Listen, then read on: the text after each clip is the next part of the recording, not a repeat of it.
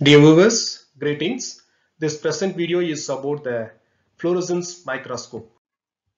The fluorescence microscope is a specially modified compound microscope which is furnished with UV radiation source and filters that protects the viewer's eye from the injury by the dangerous rays. Actually, the UV radiation is the important source of the fluorescence microscope, but the dangerous effect by the UV rays in the fluorescence microscope was prevented by the filters which is present in the fluorescence microscope. The name of that filter is called as barrier filter or emission filter. And the fluorescence microscope was first invented in the early part of the 19th century by the scientist August Kohler, Karl Richard and Heinrich Lehmann. And the most commonly used fluorescence microscope is a epifluorescence microscope, which is also called as incident light fluorescence microscope or reflected light fluorescence microscope.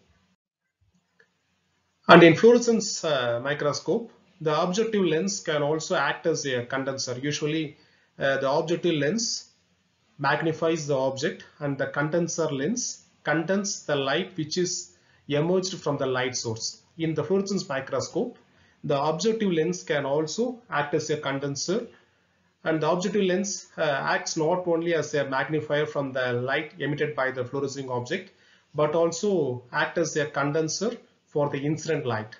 The fluorescence microscope is used to study the organic and inorganic samples, and it also uses fluorescence dyes to examine the structural organization and the spatial distribution of the samples.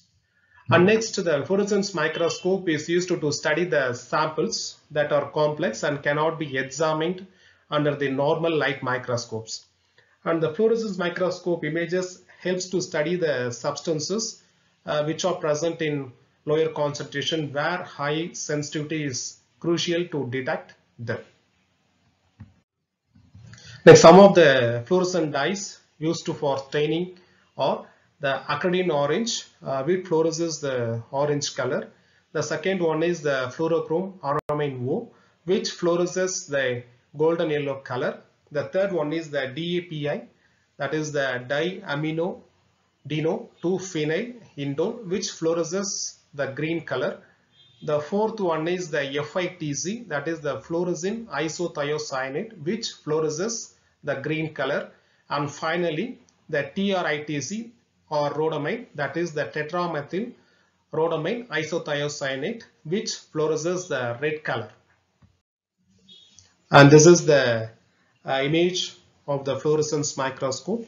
Like an ordinary light microscope, it also contains a light source, condenser, objective lens, eyepiece, all the things. But apart from the normal parts, it contains some special parts like mercury arc lamp, which act as a light source. Second one is the exciter filter or excitation filter. Third one is the dichromatic mirror. Fourth one is the objective lens. The fifth one is the barrier filter or emission filter. And the sixth one is the normal eyepiece. And here, this is the mercury arc lamp light source. And this, from this wire, the UV light passes through the optic fiber. And this part is the exciter filter or excitation filter. And the fourth one is normal. This is the normal objective lens. And the fifth one is the dichromatic mirror. This is the dichromatic mirror, which is playing a major role in this fluorescent microscope. And the next part is the emission filter, which is also called as the barrier filter. And this is the eyepiece. These are all the common parts of the fluorescence microscope. Regarding the working principle, and the light source is the mercury arc lamp, and it is this mercury arc lamp can able to produce a intense beam of light, and the light emitted from the mercury arc lamp is about 10 to 100 times brighter than the normal lamps. And the light from the mercury vapor lamp passes through the exciter filter. This is the exciter filter. The light source from the mercury arc lamp will pass through the exciter filter. Normally the light from the mercury arc lamp is with a long wavelength, but after passing through the exciter filter, the exciter filter removes the long wavelengths and convert the long wavelength light into the short wavelength light. But here the wavelength of the light is long, and after passing through this exciter filter, the wavelength of the light becomes short. Okay, and next the light passes through the exciter filter is directly moved down to the microscope by the filter called as the dichromatic mirror. The shorter wavelength lights pass into the dichromatic mirror, and this dichromatic mirror reflects the short wavelength light into the fluorochrome coated specimen.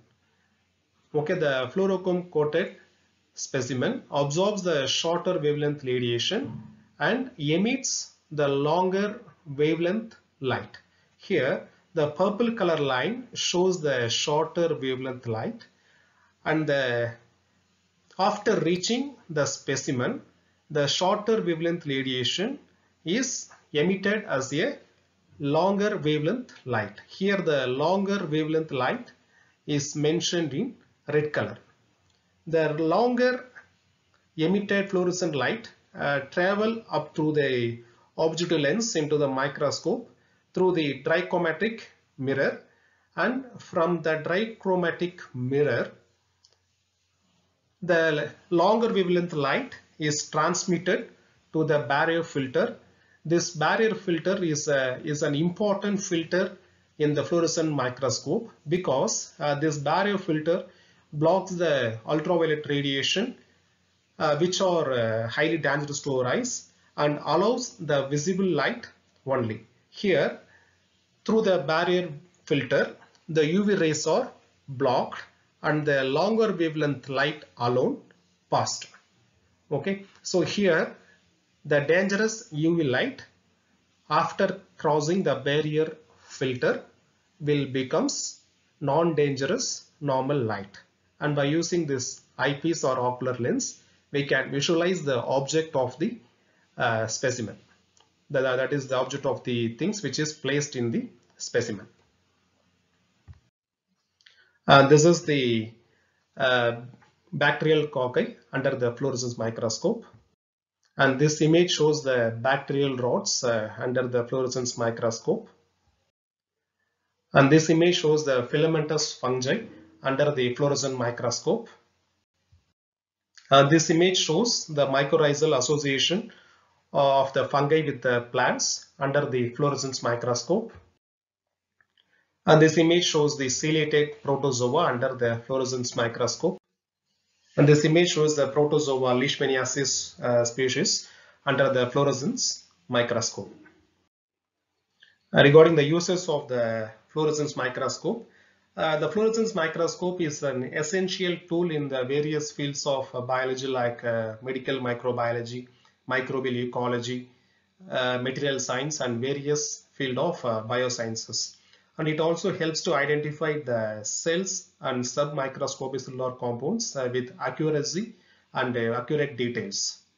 The fluorescence microscope is also used for the identification of Mycobacterium tuberculosis and the Bacillus anthracis. The Mycobacterium tuberculosis is a causative agent of tuberculosis disease, and under fluorescence microscope this Mycobacterium tuberculosis will appear as a bright yellow color cell, and the Bacillus anthracis is a causative agent of anthrax disease, and under fluorescence microscope the Bacillus anthracis fluoresces the green color, that is the FITC.